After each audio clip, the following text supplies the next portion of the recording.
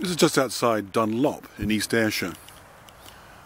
In the distance here we have the old farm known as the Hill.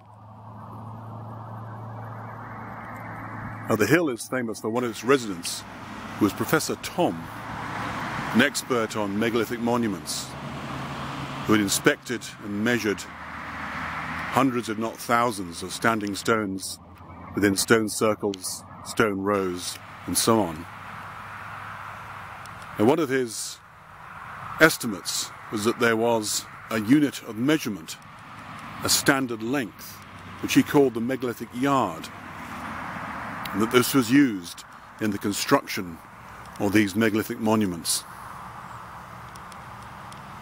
So maybe just a coincidence that there is either a cattle rubbing stone or possibly a standing stone surviving in a field just below his old home.